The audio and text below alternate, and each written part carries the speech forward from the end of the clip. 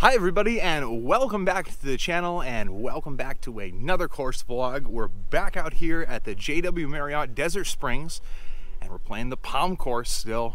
We're out here on the back nine. If you haven't caught the front nine, check out that link in the description below. Love for you to catch that if you haven't already. And also, if you're not a subscriber, please feel free to subscribe down below. Click that red button for me. Love to have you back here week after week for some more golf.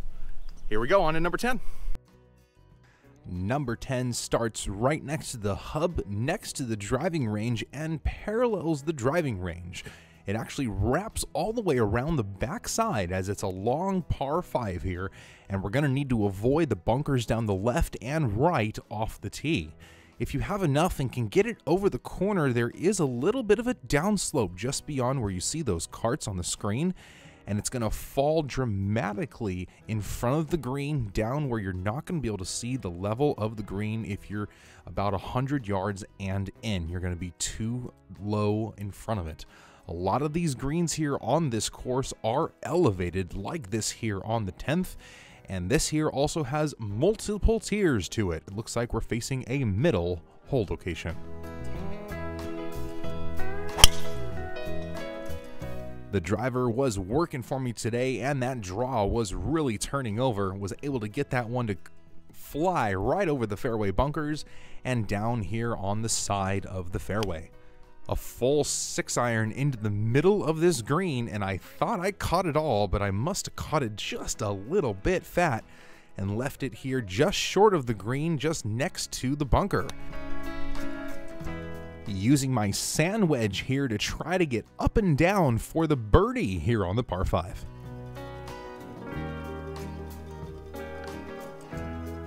Yes, sir. Oh, it's always nice when you're able to get those 6 to 8 footers to roll in, especially to start the back nine here with a bird. One of the tougher par 4s we're going to see on the course today, only sitting at 375 yards from the tips. Hole 11 is going to really test you off the tee as those bunkers are dotted all the way down the right and left-hand side. And the left-hand bunker there is a big kind of volcano-style architecture feature in the fairway. Another elevated green and a severely pitched green as well. There's 2 big tiers on this.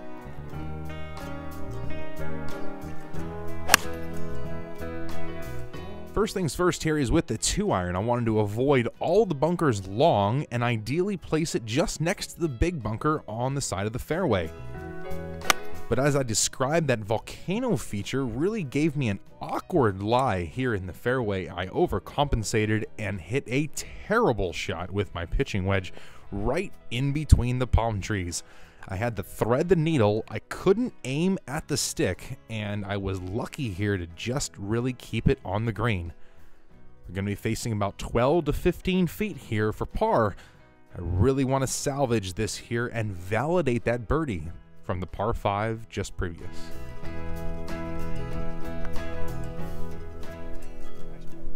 Hey, that's a great ball. There we go. That's exactly what we want to see. Come on, let's get those 15 to 20 footers to roll in, and that just keeps your day going. A long par 3 here, the longest one we're going to see. 217 yards to a middle flag. It's going to be playing 207 today to that front little tier. Another 2-tier green.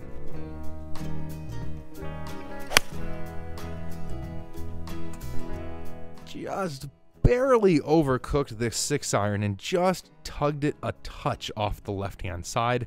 And I had enough of the sticky ryegrass to deal with that I wanted to chip it through it and get it all the way to that smooth green.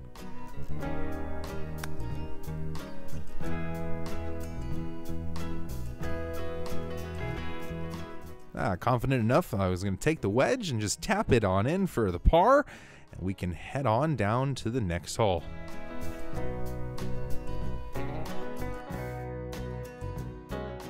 The 13th here is going to be the toughest hole we're going to see on the back nine, and it's actually going to be playing as a par 5. Now, the difficulty off the tee, those bunkers pinch the fairway as much as any here on the golf course. A severe dogleg to the right is going to reveal The difficulty into the green, that big lake on the right-hand side can gobble up any kind of shot you have. And of course, this green is a little bit elevated again from the fairway, especially if you're down on the right-hand side of the fairway. Very small green here to deal with on a par 5. Really going to be testing your accuracy coming in here.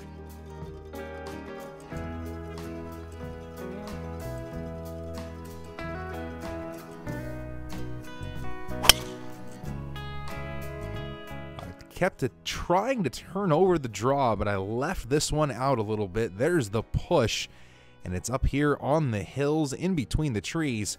I had a look. I had to launch this 4-iron up and over the trees.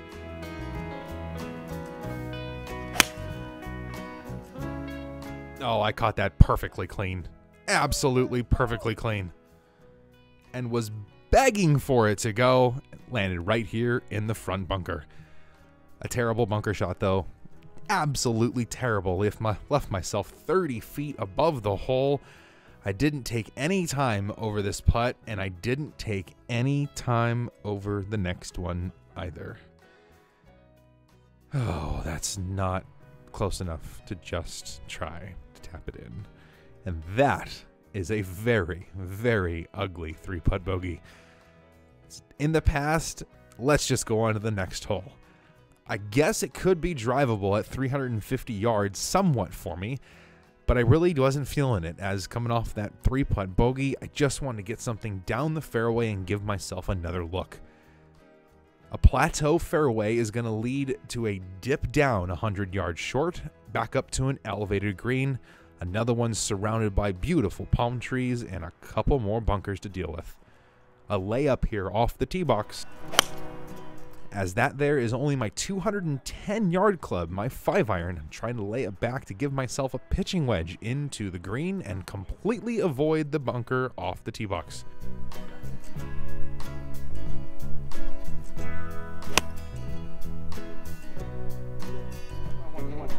I had a little less than I wanted into the green, so I took a little less club and didn't quite hit it all the way back there. A long 40-50 foot putt here for birdie, and I'm just trying to fish this one down so I can have an easy par. Now ideally I don't want to duplicate myself from the last hole and miss a little short putt here, but I did feel confident over this one, so I walked up and tapped it in for the par so we can head on down to where the main entrance of the resort is and some of the most beautiful golf that we can see out here in Palm Springs. There's going to be water on every single hole from here on out. The 15th hole is a mid-size par 4. You can't go down the water on the right, and you got to deal with the bunker on the left.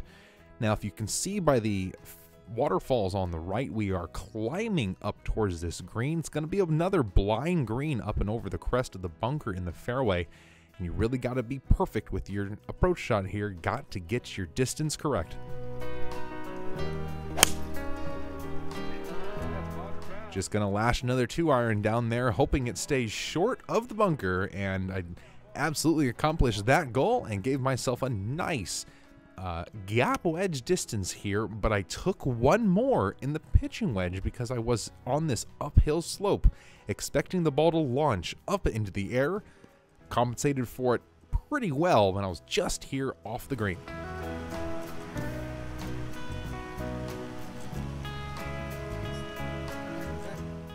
That one was another quick little 3-footer here. I marked it, lined it up, and tapped it in. Got to keep this round ongoing, and we're on to what I think might be the toughest hole here on the golf course. It's only the 6 handicap, but it's going to require 2 perfect golf shots out of you. First things first, split the bunkers down the fairway, and where the cart is on the left-hand side of the fairway, there is a plateau. If you go beyond that, it's going to drop down the hill and risk going into the water off the tee. Coming into the green, you're going to be distracted by the snowy mountains in the background and a big elevated green here surrounded by tons of bunkers. 2 perfect golf shots. Well, the first thing, That's a 4-iron down the fairway. I really wanted to leave myself a good number here behind the bunkers on the top of the fairway.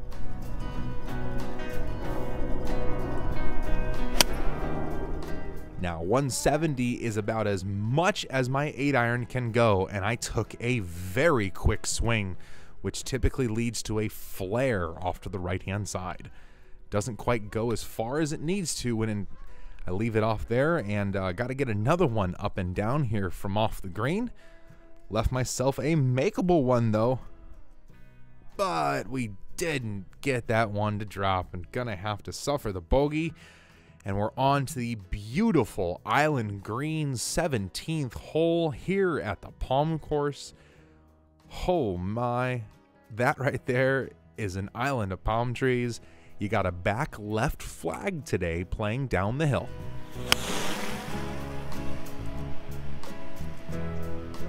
Now, coming off that hole previously, I was a little steamy. Took that 9-iron and flagged it to 5 feet. But I had a slippery one. Slippery one here. Oh, that thing just... I played it a cup out to the right, and look at that thing. Look at how far underneath the hole it ended up. It is what it is. It's just another par, and we're on to the closer. Another one with water. As I warned, this one comes right back into the heart of the hotel here. A long par 4. You're going to be able to take a driver or 3-wood off the tee. You got to avoid the water and the bunkers off the tee. And it's going to take another solid golf shot here into the green, as the green is fully protected on all sides. You're going to have the view of plenty of spectators all the way around you. Wow, this is just a gorgeous, gorgeous resort here at the JW. Now, my dad brought along an old 1-wood. Decided to give it a try. Man, oh man, that club just gives off a different kind of a sound, doesn't it? Oh boy, that thing was hit pure right down the middle of the fairway. But unfortunately, you only win about 250 yards. Left myself another full 6-iron into this green.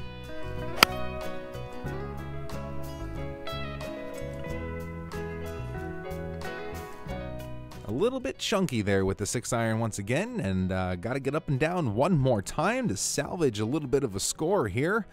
Bump this one through that sticky rye and up to a couple feet. Just close enough that we can tap it in with the wedge for the par to finish it out. Thank you everybody for watching. I do appreciate it. Don't forget to hit the subscribe button, and we'll see you next time. Later.